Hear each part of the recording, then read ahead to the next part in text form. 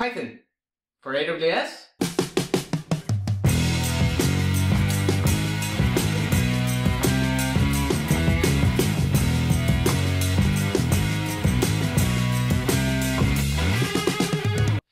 Hi guys, I'm Johnny Chivers. Welcome to my YouTube channel. I'm a data engineer with over 10 years experience working in AWS. Monday to Friday, that's within the financial services sector, and I like nothing more in my spare time than making videos for my YouTube channel and keeping my website up to date with the latest AWS tech. So today is an introductory lesson to using Python to interact with AWS services. To do this, we're actually going to use the Cloud9 Development Studio on AWS. I was trying to think of a way that we could all work together and not have all the variation between our local machines, because some people will be running Mac like me, others will be running Windows, some will be running Linux. So to keep it generic for everyone, I've decided that I'll take you through the process of setting up the Cloud9 IDE, and it's on the free tier, so it won't cost us a penny, and then we can all follow along together. And it just removes that complexity that everyone might face on their own machine. So once we have that Cloud9 development environment configured, we're going to create Python code that interacts with AWS. To do that, we're going to use the Boto3 library. The Boto3 library is the standard AWS library that lets us interact with its services. Libraries are just a set of predefined code that someone else has wrote, and we get to take the benefit of that.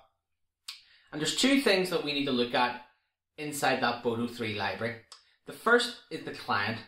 Boto3 can interact with many different AWS services, but when you go to use it, you specify the client, and that's just an interface that you want to use to interact with the service. Each service has its own client, and you just call it by putting that service's name or code name into the client method. And the second part we're going to use is the methods. So methods are just predefined recipes that tell AWS with Python that we want to do something. So in the case of today, we're going to use two methods. The first is going to be create bucket, and that's going to create the bucket, and that takes two arguments. The first argument is the bucket name, and the second argument is the region in which we want to create that bucket. The next method, or recipe, if you want to think of it that way, we're going to look at using the S3 client that we're going to use. It's going to list the buckets in our account. When we send off this request to AWS to list the buckets in our account using the client and the method, it's going to return us a message, and that's called the response. And we're going to print that response out to screen so we can see the list of buckets. I'm going to take you through all the steps we need on the AWS console, and that includes setting up Cloud9. So let's get started. Okay, so I've logged into the AWS console already. So using the search bar at the top, we're going to type in Cloud9. And Cloud9 is a service that we're going to use, as I explained earlier in the video, that allows us to run an IDE, an interactive development environment in AWS. As I mentioned earlier, I think this is the simplest way that everyone can follow along at home, rather than taking in all the nuances of the different operating systems and Python libraries that we could possibly have. So if everyone wants to follow along exactly as I am, you're going to need an AWS account anyway to use Python on AWS. This is probably the simplest thing. So the next thing to do then is to create an environment. We're going to click on the right hand side, create environment. I'm just going to call this Cloud9-Johnny-test. That'll do for now. Next step, then in configuration settings, let's keep it as a new EC2 instance. Let's keep it in the free tier because we don't need anything powerful to do this, so let's keep it free. Let's leave everything as default, and then this will just cut out the instance after it's been idle for 30 minutes. So leave that as default. If you don't touch it for 30 minutes, it cuts off. You're not paying for it anyway, but it's always good to have. Next step. Just gives you an overview of what's happened. So Cloud9 Johnny test, we're going to use an EC2. It's going to be a T2 micro, which is in that free tier, and then we're just going to create the environment. This takes a couple of minutes, so I'm just going to pause the video here, and then we can pick it up once we're ready to go. Okay, that took about 1 minute and 30 seconds. As you can see, Cloud9 is now up and running. It brings you straight to your IDE. If you're following along on a different IDE on your local machine, this is the point where you need to pick back up in the video. So the first thing we're going to do is just close down these two welcome windows. We don't need those. We're going to go over to the left hand side, and you're going to right hand click. You're going to go down to new file, and we're going to call this file main.py. Now, this is just a file, and the .py is the Python extension. So this tells the IDE that, hey, this file is going to contain Python code. And traditionally, the first file that we create is called main. I'm going to keep this really simple today and write this as scripting. There are more complicated ways to write Python, and some would say more correct. But because this is an introduction class, I'm going to keep it as simple as possible for you following at home. So I've just double clicked on that file and you can see that it opens at the top. And the first thing we need to do is use that Boto3 library.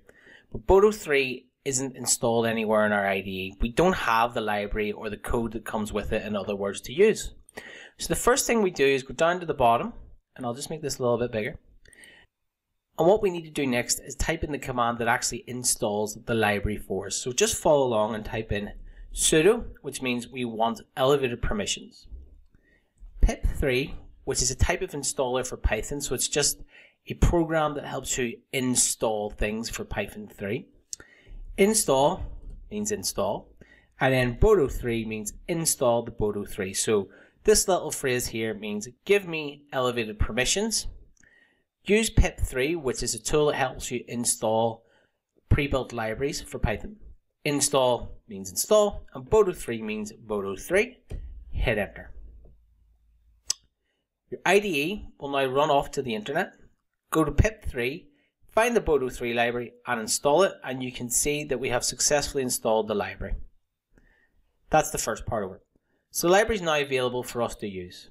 The next step is that we need to import the library into this file to tell it that we want to use it. And that's quite simple. It's just an import statement, Boto3, and that's everything done.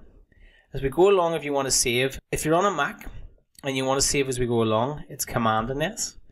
If you want to save and you're on a Windows machine, it's Control and S. Alternatively, you can go File, and there is a Save button here as well. So there's Save, Save As, Save All. As I mentioned, we're going to keep this simple today. And as we talked about earlier in the video, the first thing you need is a client. So a client is just an interface that lets you interact with AWS. And in this case, we're going to use an S3 client. And the first thing we need to do is give it a variable and declare it. So we're going to call this S3_client. So this is just what we're going to call it. We're going to set that equal to the Boto3 library that we've just imported, dot client. So we're getting the client method, or in other words, we're using the Boto3 library to get us an interface to interact with S3. So as you can see, client equals Boto3.client S3. And that means then we now have the ability to interact with S3 and AWS. The next step is to actually do something. So what we want to do in this instance is create a bucket. So it's S3 client, and it will start to help you fill things out. So this client, this variable that we've just named as the S3 client, dot. We then want to create a bucket. So we're going to create an S3 bucket. We then want to open and close our brackets, but go one step back in. We want to type bucket in capital letters, equals, and then you need to give the bucket a unique name. So there's a load of naming conventions, and I'm going to keep mine simple. So I'm going to call mine Johnny-Chivers-Test-1-Boto. That should do the trick. And remember, your bucket name has to be unique within AWS. Then the second argument we put in, and that's what we call these things, for lack of a better word, that go inside a method, is a create bucket configuration. So it is create, capital C, bucket, spelled correctly, configuration, equal to 2 curly brackets, 2 single quotes, and then its location constraint. So location constraint, that has to be spelled correctly. Colon, 2 more single quotes, and then we have to put in the location constraint. So I'm going to create my bucket at EU West 1. Oops, spelled that wrong. And then once you've actually put this in, you need to save again. So I'm just going to save, or you can go up, File, Save.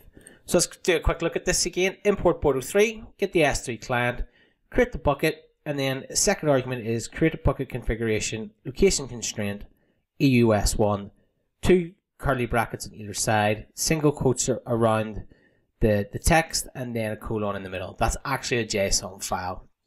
Save. And then we want to run. So just click the big run button at the top. And as you can see, exited with code 0 means that it ran successfully. Happy days. Second stage, let's get a list of the buckets back and we can actually see it's created. So go to the line that you've just wrote, and what we need to do then is put in a hashtag. Put in a hashtag. And what I've just done in there is commented out that line of code. So that code won't run anymore when I hit this big run button. That's important because a bucket has to have a unique name, and I don't want to recreate this bucket or I would get an error. So the next thing I want to do, as I said, is bring back the list of buckets. So again, let's get a variable up that we want to assign something to. So this time it's going to be the response of the S3 client dot list underscore buckets, and then I want to print that response. So this time I'm using the S3 client, as we explained before, to list the buckets, which is going to be equal to this variable response, and then I just want to print out the list of S3 buckets it returns. So let's run that.